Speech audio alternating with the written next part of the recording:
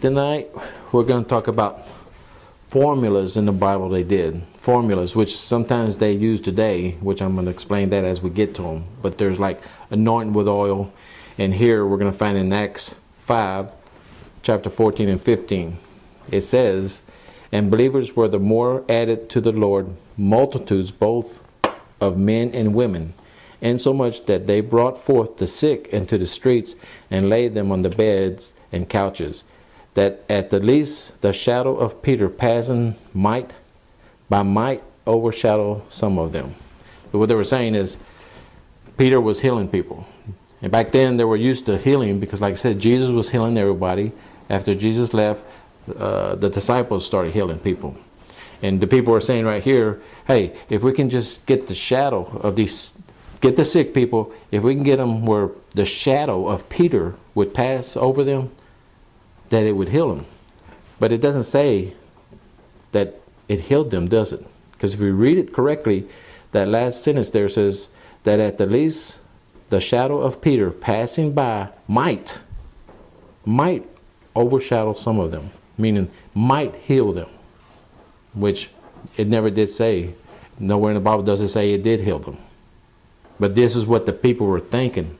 If we could just get the shadow of Peter to go over these people that are sick, it might heal them. It might. But this is not a healing. This is just what the people were thinking. But some people, some preachers, they either take that word might out of there or they just ignore it. But right here it says that it might heal them, but it didn't. Because like I said, nowhere in the Bible does it show that it did heal them. The people were just hoping that the shadow of Peter would heal them. So that formula is not, it's out. The next one is in Acts. Okay, in Acts 19, verses 11 and 12. "And God brought special miracles by the hands of Paul, so that from his body were brought unto the sick handkerchiefs, aprons, and the diseases departed from them, and the evil spirits went out of them." Now, the first thing I want to show here is this was a special miracle. It says special here. Special means this is just going to happen once, because this is a special one. All right? The main word here is special. It's not an ordinary healing. It's a special one. If this was the way of being healed, if we could just take a handkerchief or something from a man of God like Paul was, a man of God, if we could do that, then we should be doing that today. Get a handkerchief from some godly man and go lay it on the sick and they would get healed. Well, that's not happening. Now we have preachers again. If you send them so much money, they'll send you a handkerchief or an apron. It's supposed to be blessed. Kind of like some people believe in holy water, which is not true. It's the same as that. They think these handkerchiefs or these aprons are blessed by God, and if you use them, people will get healed. Well, if that was true, then we should be getting a lot of people healed. But in Matthew chapter 9, verses 20 and 22, it says, "And behold, a woman which was diseased with an issue of blood 12 years came behind him," talking about Jesus. We're talking about Jesus here. "Came behind him and touched the hem of his garment. For she said within herself, If I may touch his garment, I shall be whole. But Jesus turned him about, and when he saw her, he said, Daughter, be of good comfort. Thy faith has made thee whole. And the woman was made whole from that hour." He didn't say because she touched his garment she got healed. He said your faith has made you healed. Right? That's what this. Well, again, I'm showing here garments, just like right here. This was a special time. And the handkerchief at that time did, because it says it right here, and the disease departed from him, back in Acts 19. So, but this was a special time. I mean, plainly says, God plainly said, God brought a special miracle. Now, who is greater, Jesus or Paul? Jesus. Jesus is greater. So if this was so, wouldn't if it had happened right here with Jesus? The woman touched his garment, but she wasn't made whole by touching his garment. Jesus said, your faith has made you whole. Amen? Amen. Also, at that time, they didn't have the New Testament like we have. They had the Old Testament to read, but they didn't have the new, like we have the New Testament. We know what happened, what God has done, and how He works. They didn't have the New Testament. So when a man was preaching, they didn't know if he was a man of God or not, because they didn't have this to check him out, the Bible, right? So back then, God used signs and wonders to show that these men, like Paul, the disciples and Paul, He gave them signs and wonders so people could see, yes, they were men of God. That's why they had signs and wonders back then, so people could see that. We have the Bible today. The reason Jesus did this was because in John 4, verses 48, then Jesus said unto him, except ye see signs and wonders, you will not believe. So that's why He was giving them these signs and wonders. Because if He didn't give them all these miracles, like feeding the people, the 5,000, healing everyone like He was, if He hadn't done this, these people wouldn't be following Jesus. They were following Jesus because He was healing them. Now, when they took Him to trial, what were they hollering? Kill Him. Crucify Him. Why? Because that's what the religious leaders told them to do. They followed the religious leaders instead of Jesus. Jesus wasn't given anymore. He like the Bible says, He didn't even look like a man no more. So why did they want to follow Him? He got beat up so bad. Why would they follow Him? So they started listening to the religious leaders, and they started saying, crucify Him. So back here, yeah, He had to show them these signs and wonders, but that's the only reason they were following Him, because He was giving, healing, feeding. That's how come He had a big crowd. Now some of them, I'm not sure, some of them were believers. Some of them did believe that He was the Messiah, the Son of God, okay? But today, that's not the way it is today. Because in John 6:44, it says, no man can come to me except the Father which has sent me draw him, and I will raise him up in the last day.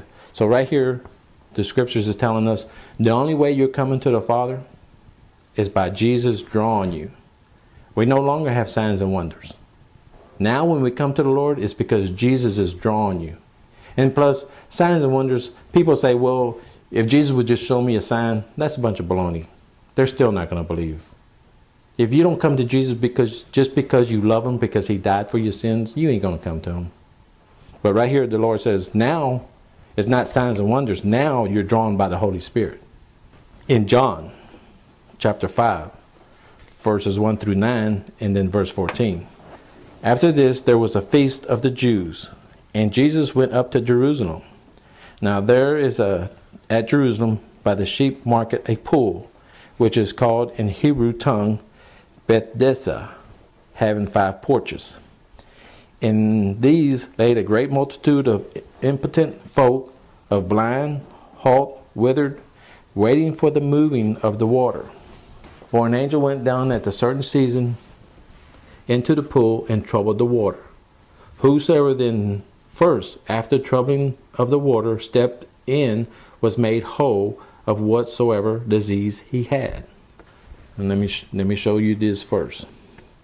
The angel, he's not the one that's doing the healing.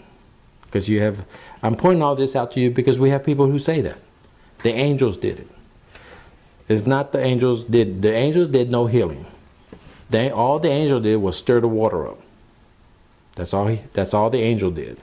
I was about to say angels have no sex. It's not male or female. I believe when it says a certain season, I believe this season was the Passover. Because in verse 1, remember it says that it was the feast of the Jews, and that was Passover. So I believe at this season, that's when the angel would come, stir up the water, and whoever got in it would get healed.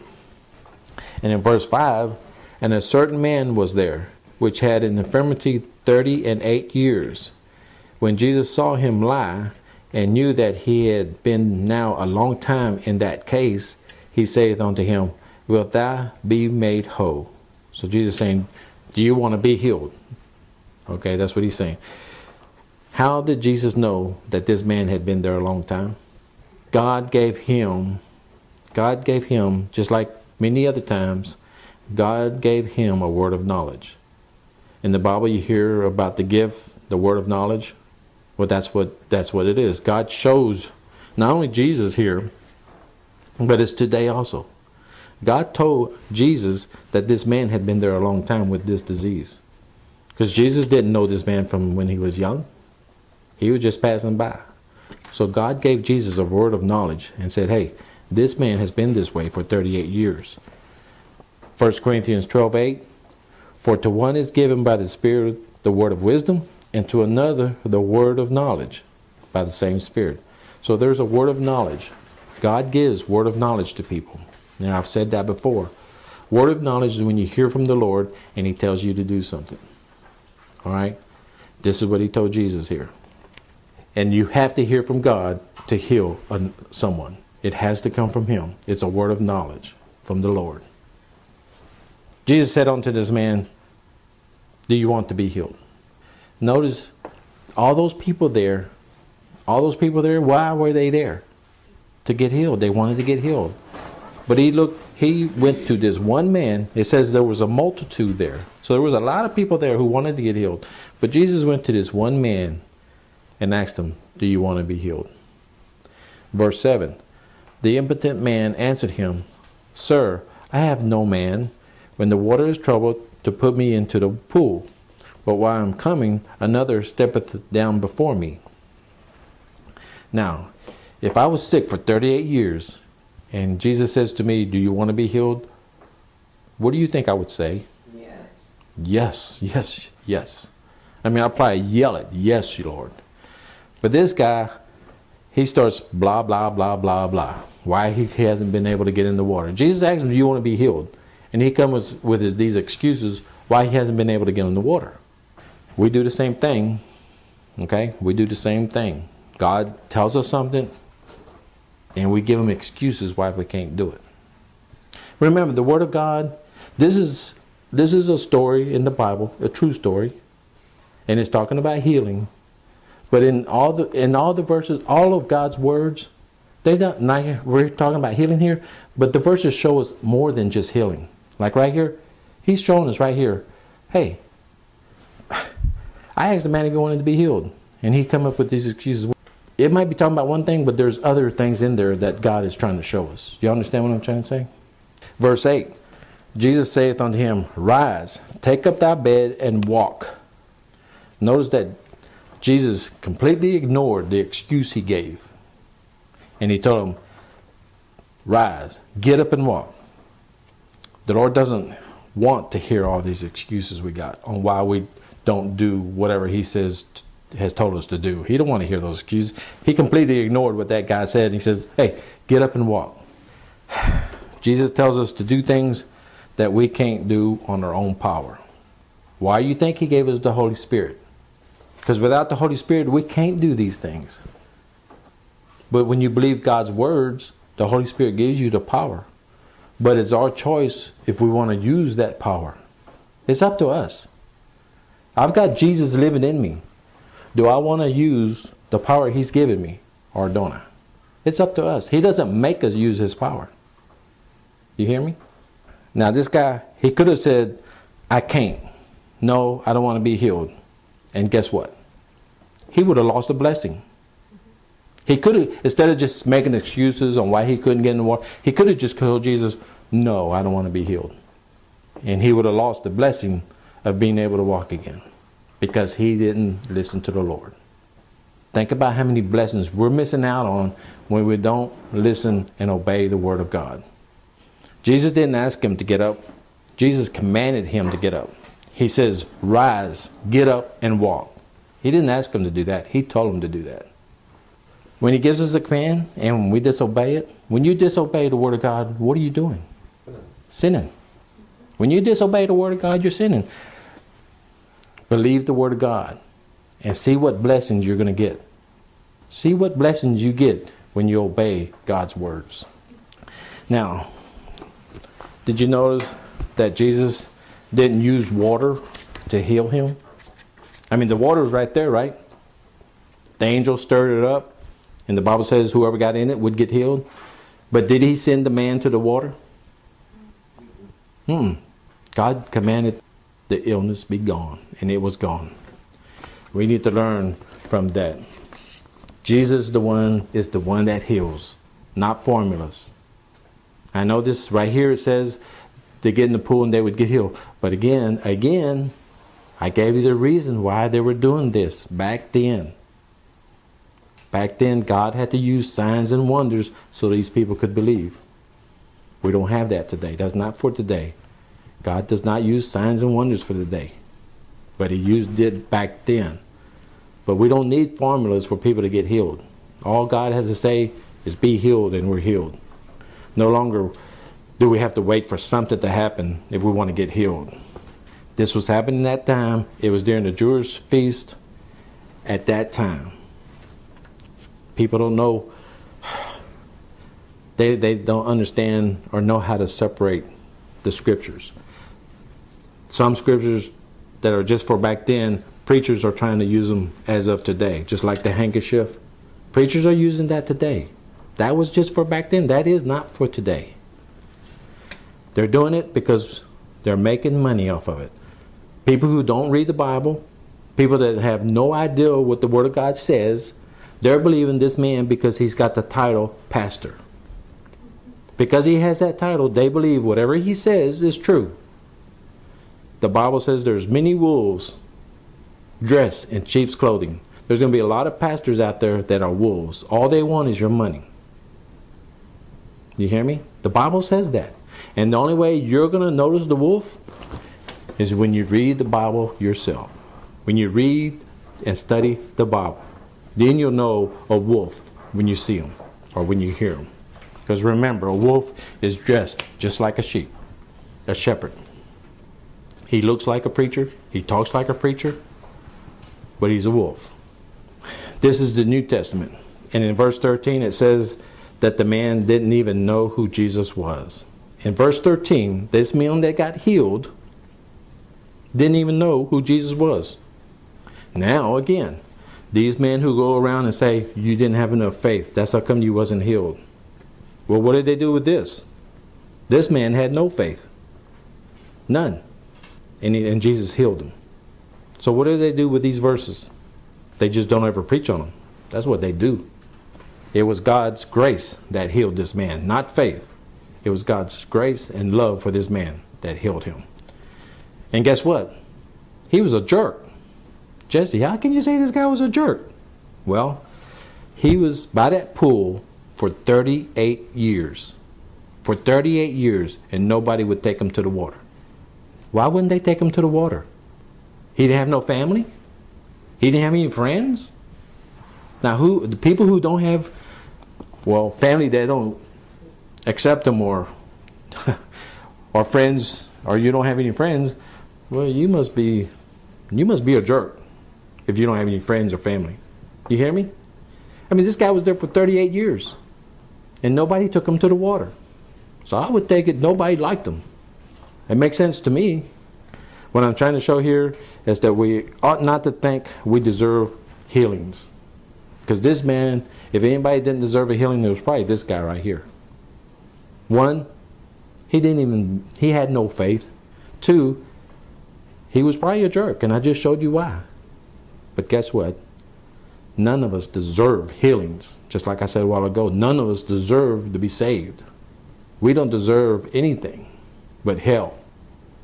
Because we all know how we were, and we all know how we still are.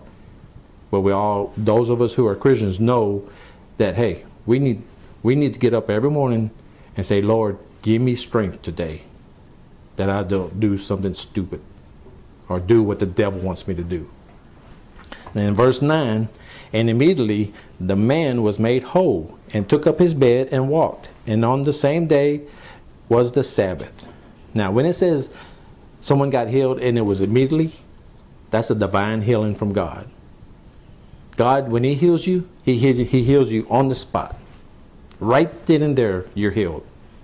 That's when God does it. That's a divine healing. That's from God. When something happens right then and there, that's from the Lord. Now verse 14 shows that the man also got saved. Because it says in verse 14, afterward Jesus founded him in the temple. That's the church. After all this happened, Jesus found him in the church and said it unto him, behold, thou art made whole, sin no more, lest a worse thing come unto thee. Now what he's saying now, don't sin anymore. He's not saying, okay, I want you to be sinless. He's just saying, don't go out there and sin on purpose like, oh, I know this is wrong, but I'm going to do it anyway. That's what I'm talking about. Because we're all still sinners. And unless a worse thing will come upon you. So you being sick the way you were, something worse could come upon you if you're not walking with me. Which I've taught that earlier. I've taught on that earlier. You're not walking with the Lord, and you can't blame it on God. So there are really no formulas to guarantee healings. Those people who use formulas, those preachers, there is no guarantee. Right here I'm showing you in the scriptures why they were happening then. Anointing with oil, which I talked at the very beginning, that's not a guarantee you're going to get healed. God says to do this, but it doesn't. He's not saying, now I'm obligated to heal you because you did this. We can't make God do anything. You hear me? We can't make him do anything. If any of these were still around, then we ought to go take these handkerchiefs, these aprons or whatever, and go put them on everybody in the hospital. Because I just showed you this man didn't have no faith. So we can go in the hospital, oh, it's okay, you don't have no faith. God heals anyway. Right? We just saw that. So why don't we take these handkerchiefs and go lay them on everybody? Because it ain't going to work, because it's not God's way. I've showed you where people had no faith, but then I've showed you where people had faith. If there's no faith, God heals. If there's faith, God still heals. If there's anointing with oil, sometimes he heals, sometimes he doesn't. If there's a pool, back then, if there's handkerchiefs, but none of these, no faith, none of these is a guarantee, is an obligation for God to heal you. It is in God's will if you get healed or not. It is his will. When I pray for someone who's sick, I say, Lord, I'll pray and say, Lord, would you heal this person? But then I always end with saying, God, I want your will to be done. This is what I'm wanting, but I want your will to be done. And I say that all the time. Because what I want probably ain't the same thing what God wants. Okay? That's why we should always pray, let your will be done, Lord. Even though I want this, but I want your will before anything else. You hear me? That's the way we should pray. We tell him what we want, but then we let him know, but your will is more important. Amen? There's only one who can heal, and that's the Lord. And he doesn't need all these formulas to heal, like I said. In Deuteronomy 32, verse 39, it says, see now that I, even I, this is God speaking, am he, and there is no God with me. I kill, and I make alive. I wound, and I heal. Neither is there any that can deliver out of my hand. So God he just said right here, he said, I can let you die, or I can keep you alive. That's what he's saying right here. Yeah, I can kill, or I can heal you. God said, I can let you die, or I can keep you alive. That's God. He is God. Remember that. He is God. He can also allow sickness. He said it. I can allow you to be sick, or I can heal your sickness. God can do whatever he wants. How many of us know that God can do whatever he wants? Amen? God can do whatever he wants. But these formulas that I just went over, I hope you saw why they were there in the Bible at that time and how they're not for today anymore. Now, is healing for today? Now, I've been saying all this, that was back then, but it's healing for today. Now, I'm going to be reading the New Testament. This is not out of the Old Testament. This is the New Testament. Jesus has just read the prophet Isaiah in the scripture. Okay, he's in the temple. Jesus is in the temple, and he's reading from the prophet Isaiah. He's reading the scriptures. And in Luke chapter 4, verses 18 through 21, in verse 18, the scriptures that he read said, The Spirit of the Lord is upon me, because he hath anointed me to preach the gospel to the poor.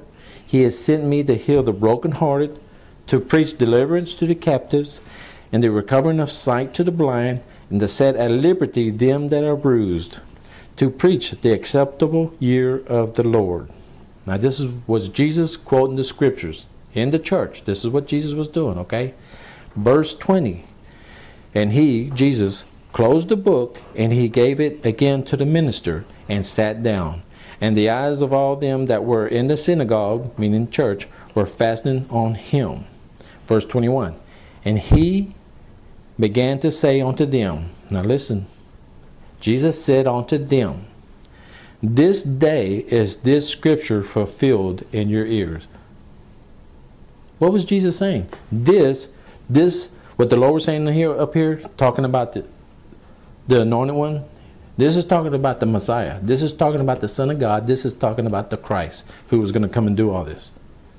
This is what this scripture was saying. This is what he was reading from the Old Testament. And when he got through, Jesus said this to the religious leader and everybody that was in there. This day is this scripture fulfilled. What Jesus was saying, I am this person. What I just read, that's me. I mean, two things here. One, yes, this is for today. This is what Jesus came for, to do this for us. Two, religious leaders heard this and didn't accept it. There were religious leaders there, heard this, and didn't accept it. Called them the devil. So yes, healing is for today, because it says in John 14:12, verily, verily, I say unto you, he that believeth on me, the works that I do, shall he do also. And greater works than these shall he do, because I go unto my Father. So Jesus said, hey, greater works than what I'm doing. What did Jesus do? He healed people. He fed 5,000. He said, greater works than this you're going to do. He raised Lazarus from the dead. Now, how can you get greater than that? You can't get greater than that, raising someone from the dead. So what he was saying right here, greater works you're going to do, what he's saying here is, I'm only able to do it right here in Israel, right here in Jerusalem, around me. I can do these things. But you're going to be able to do it around the world. I mean, we have churches, we send missionaries to other countries, right? That's what he was talking about. We're going to be able to spread it out further. That's what he's talking about. A greater area we're going to be able to reach. He didn't mean greater as, okay, beat raising someone from the dead. Beat that. You can't. So he's not talking about anything greater like that. He's just talking about it's going to be greater area that we can cover. That's what he's talking about. So everything that Jesus did back then, all these things I just read to you, he said you're going to be able to do it too. So it is for today. Heal, that's for today. So I'm just trying to show you healing is for today. Now I'm reading out of Acts, which is still today. The book of Acts, we're still living in the book of Acts today. This God's time of grace started in the book of Acts, and it's still going up until the rapture. So even though in the Bible, the book of Acts has an ending, but it didn't end there. We're still living in the time of Acts, where we are disciples, and we're doing everything that disciples, well, we're supposed to be doing everything the disciples did. We're still living in the time of grace, just like the ones in Acts did. I just wanted to point that out. Now, in the book of Acts, chapter 3, verses 2 and 6, a certain man lame from his mother's womb was carried, whom they laid daily at the gate of the temple, which is called Beautiful, to ask alms of them that entered into the temple. Who seeing Peter and John about to go into the temple, asked for alms, which alms means money. And Peter, fastening his eyes upon him with John, said, look on us. God had Peter to stop and notice this man. Why? Because God gave Peter what? A word of knowledge. God said, Peter, stop. I want you to stop and heal this man. Now, this man didn't know it at the time. But just like the Father told Jesus everything that was going to happen to him, Jesus didn't know. The Father told him. The night before he was crucified, when he went and he sweat blood, he was under such agony, the Bible says he sweat blood when he was praying to the Father. Now this can happen today. A person can sweat blood, but they've never known anybody to survive it. It's a fatal thing. But Jesus did survive it. But Jesus did the will of the Father. He said, Lord, if this can pass me, let it pass. But God said no. So Jesus went through it. He did everything in the power of the Father, what the Lord gave him the power to do. And the Bible says he didn't limit him. The Father didn't limit Jesus on what all he could do. So just like then, this is what happened to Peter. God told Peter, stop. Look at this man. I'm going to heal him. So he got a word of knowledge. And in verse 5, and he gave heed unto them, expecting to receive something of them. So this man was expecting to get something from Peter and John. But he didn't know he was going to be healed. He got something greater than what he was expecting. He was asking for money, but the Lord gave him something greater than money. Sometimes we're asking for the wrong things that we need in our lives. This guy was asking for money. God says, you need something more than money. I'm going to heal you. This happens today in our life. We'll pray for something, and we're praying for the wrong thing. When God has something better for us, we pray for, oh Lord, give me, or ask for something little, and God says, no, I got this for you. You understand what I'm saying? Just like this guy here. He was wanting money, and God says, no, I'm going to heal you. Sometimes we think we didn't get what we asked for.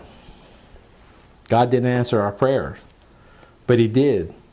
But it was in a greater way, so we missed it. So God did something better than what we were wanting. You understand what I'm saying? Do you understand? Amen? God is good. Verse 6, then Peter said, now listen to this.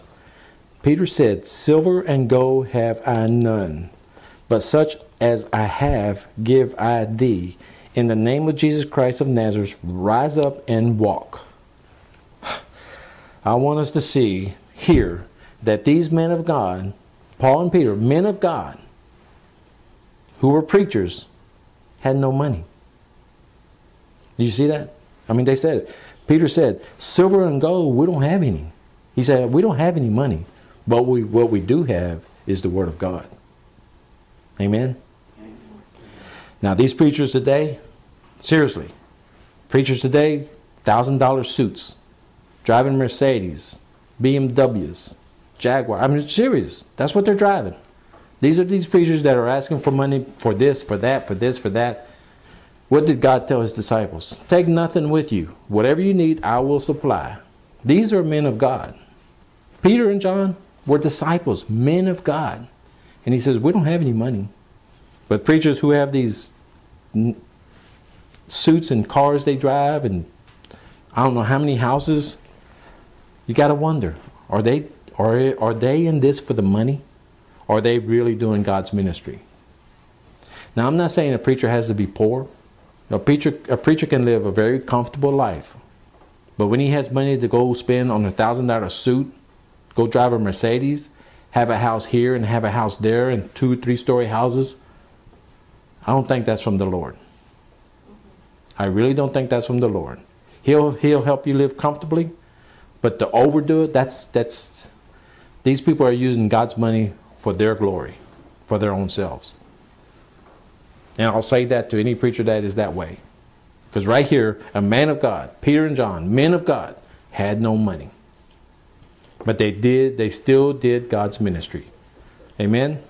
We need preachers like that. This man wasn't asking for a healing. Like I said, he was asking for money. This healing, again, has nothing to do with faith. Did he have faith? Was he going to him and saying, because he had faith, saying, heal me? No. So again, we have a man here who got healed, and it wasn't because of his faith. So do you see where I'm going? You do not have to have faith. Notice Peter didn't pray for the healing. Peter didn't go over and say, let me pray for you. You know why? He got a word of knowledge. God told him what to do. When God tells you to do something, are you going to pray and say, okay, Lord, do you want me to do this? You know, we're not going to ask if he wants it. He's already told us to do it. So they didn't have to pray for him. God told Peter and John, I'm going to heal that man. So they went over there and he got healed. But they didn't, the scriptures don't say they prayed for him. They just told him, rise up and walk. Amen? That's when it's from God. They heard God. They didn't have to pray about it. They just did it. Do you see the difference? When you hear from God to do something, you do it with authority. With authority. They said, in the name of Jesus of Nazareth. In the name of Jesus of Nazareth, rise up and walk. They didn't go over there going, in the name, you know. No, these men had, the Bible says they have boldness, right? Go out there with boldness. Why? Why do we go out there with boldness? Because with Jesus lives in us. Is Jesus scared of anything? No. So if Jesus lives in us, why should we be scared of anything? Go out there with boldness. Don't be a wimp. God is not a wimp. And if God is living in you, you're not a wimp. You hear me? Amen? That's the truth. There's no ifs, ands, or buts. When God heals, he heals right then and there. That's my God. Verse 7. And he took him by the right hand and lifted him up, and immediately his feet and ankle bones received strength. Right away, like I said before. Verse 8. And he leaping up stood and walked and entered with them into the temple, walking and leaping and praising God. Remember verse 1? Shows that they were in the temple, the church. And what did he do? He was leaping, meaning jumping, and praising God. He was doing this in the church. Now, was he out of order? Believe it or not, we have churches today, they don't allow you to praise God. They don't allow you to lift your hands. They don't allow you to get up and jump. Oh, that's out of order. This guy did it in the church, praising God. There's times in the church when the pastor is telling us something in the scriptures that's even better than this. That's better than this healing. There's many times that the pastor will preach the word of God, and it's greater than this, what he says. And I look around and people are just sitting there like bumps on a log, just sitting there like he didn't even say nothing. The Lord said, quench not the spirit. When we sit there, now some of us are quenching the spirit because our spirit is receiving it, but we're quenching the spirit because we don't want to look out of order. Then some of us, we don't do nothing because we don't have the spirit to receive it because they're lost. They don't have the spirit to receive the word of God. You hear it? These churches that don't allow you to praise God, get out of it because they were telling you need to sin. Don't praise the Lord here. We do everything in an orderly manner. Well, this guy was not in an orderly manner. He was jumping and leaping, praising God in the church. Did anybody tell him to sit down? Now listen to this now. That's when it's in the spirit. If the spirit leads you to say amen, glory to God, whatever. If the spirit leads you to jump, to praise, whatever. If the spirit leads you, do it. No matter what man thinks. Now, but if you're doing it because everybody else is doing it in the church, say you're in a Pentecostal church or a church like Pentecostals where everybody's just jumping and running and praising the Lord. If you're doing it because everybody else is doing it, that means you're doing it in the flesh. You're not doing it in the spirit. Now, when you do it in the flesh, that's wrong. But if the spirit leads you to do that, there's nothing wrong with doing it. It glorifies the Lord. You're pleasing God when you do that because you're showing him your praise to him. So those of you who are listening to this CD, if you're going to a church and your pastor says you can't get excited here, I'd leave. I would leave that church. Let's drop down to verse 12. And when Peter saw it, he answered unto the people, Ye men of Israel, why marvel ye at this? Or why look ye so earnestly on us, as though by our own power or holiness we made this man to walk? Now we have people today, they have a preacher, he lays hand on somebody and they get healed, or supposedly gets healed. You know, not everything you see on TV is true on these Christian stations. And I can give you an example. I'm adopted, but my real mother, she had diabetes. And she could have gone blind. She went to the church and they told her she was healed. She got off her medication and she almost did go blind because she got off her medication. But they told her she was healed and she believed it, got off the medication, and see what happened. Look what happened. So all this healing you see on TV is not all true. Okay? It's not all true. Preachers, and then everybody, oh, the preacher. They didn't give glory to the Lord. They gave it to the man. And these men accept it. When you're a man of God, you don't accept praise from other men. But we do have men who are that way. Instead of them giving the glory to the Lord, they take it upon themselves. And just what, I mean, I'm telling you to watch it on TV, but really don't watch it. Because all it is lies. It's wolves. It's wolves that do that, who fake people out. They're in it for the money. That's why they're so rich, because people don't know the truth. They don't read the Bible, so they believe what they see. It wasn't because they were holy either. They said, this wasn't our power, and it wasn't because we're so holy. That's what Peter and John are saying. We're holy when we let God lead us in our life. That's walking in the Spirit. That's when we're holy. When we're walking in the Spirit, we're holy. Okay? We're still sinners, but when we're walking in the Spirit, God looks at us as holy. Okay? But Peter and John said, we're not so holy, and that's why this man was healed. They were making sure that the people didn't look at them. They were making sure that all the glory went to God. Okay? That's what real men of God do. Verse 13. And then he's going to tell them who did the healing. The God of Abraham and of Isaac and of Jacob, the God of our fathers, hath glorified his Son Jesus, whom you delivered up and denied him in the presence of Pilate when he was determined to let him go. But ye denied, speaking to the religious leaders, ye denied the Holy One, the just, and desired a murderer to be granted unto you. Now remember, Pilate says, okay, I'm going to let the people decide. They can holler for Jesus to be released, or they can holler for Barabbas to be released, a murderer. And what did they do? They hollered for the murderer to be released. That's what he's talking about right here. Verse 15. And killed the Prince of Life, whom God has risen from the dead, whereof we are all witnesses.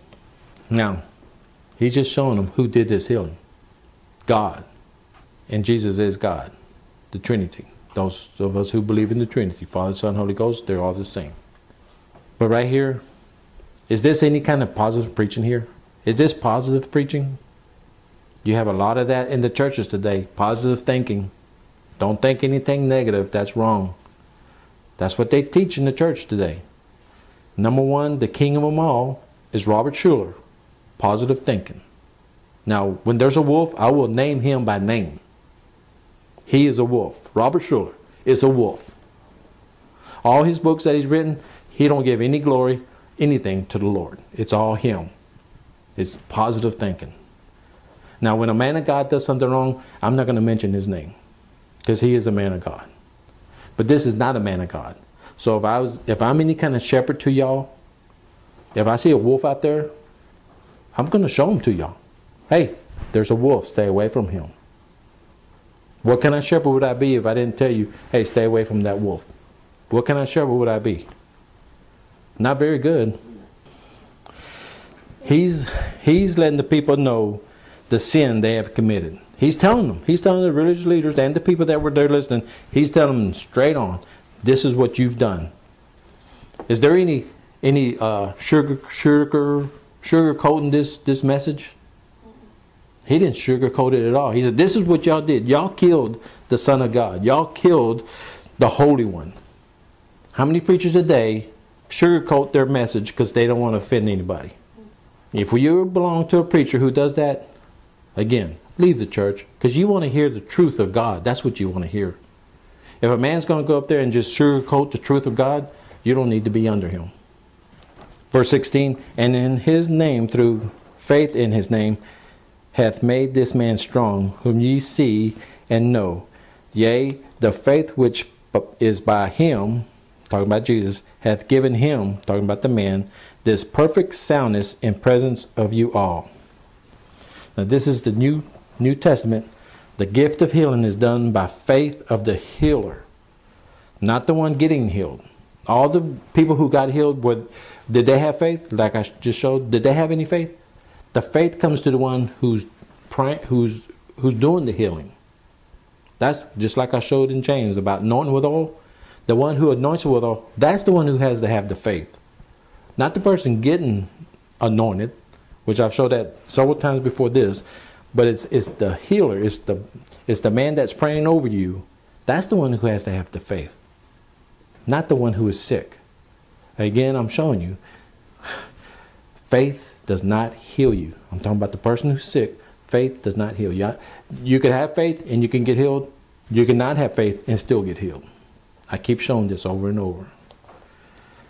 Remember in verse 12, Peter was very strong in the faith in Jesus, but he refuses to take any credit for that healing. He said the faith which is by him. Our faith comes from who? The Bible plainly says our faith, God gives us our faith. God gives us our faith. So if our faith fails us, like these preachers say, you didn't have enough faith. If our faith fails us, then who's doing the failing? God? Because he's the one who gave it to us. The Bible plainly says your faith comes from the Lord. It's not by our faith. We don't have any. God says, I gave you that faith. It's from me. So when these preachers say your faith failed you, that's how come you wasn't healed, what they're saying is God has failed you because he didn't give you enough faith.